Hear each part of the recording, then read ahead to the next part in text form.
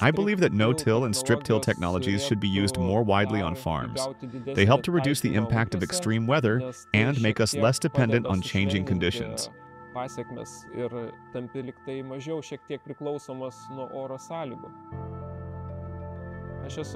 name is Simonas Barzda. I am a third-generation farmer, managing our 1,200-hectare family farm in the village Karava, district Panevėžys in northern Lithuania. Our farm is known for its very heterogeneous soils. They can vary a lot, even within the same field.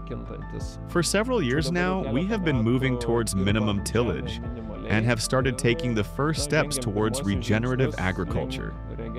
This includes direct seeding and strip till.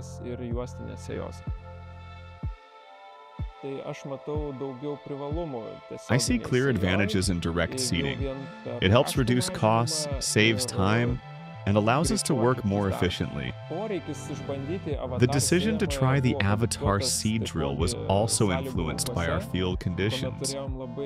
For example, when we had very tall cover crops, we first had to mulch and cultivate them before seeding. At the same time, we sowed part of these fields directly with the Avatar, and the yield was identical. That convinced me of its benefits.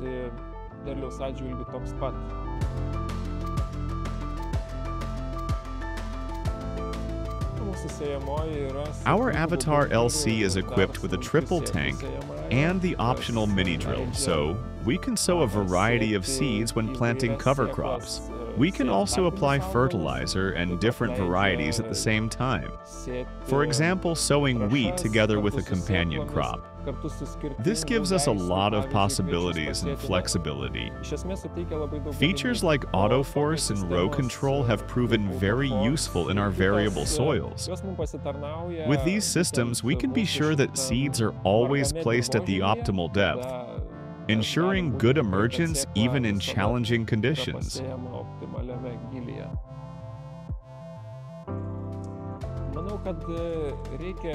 It's essential for farmers to be able to configure a machine customized to their requirements.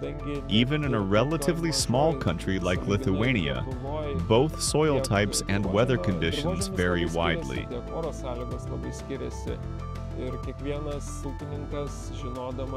Every farmer knows their own fields best and can assemble the Avatar LC according to the technologies and conditions they have.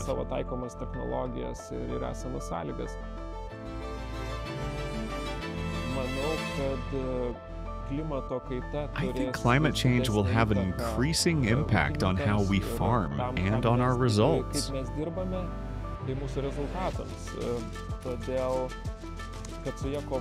To meet these challenges, we have to understand soil processes better and learn to apply new technologies like direct seeding more effectively.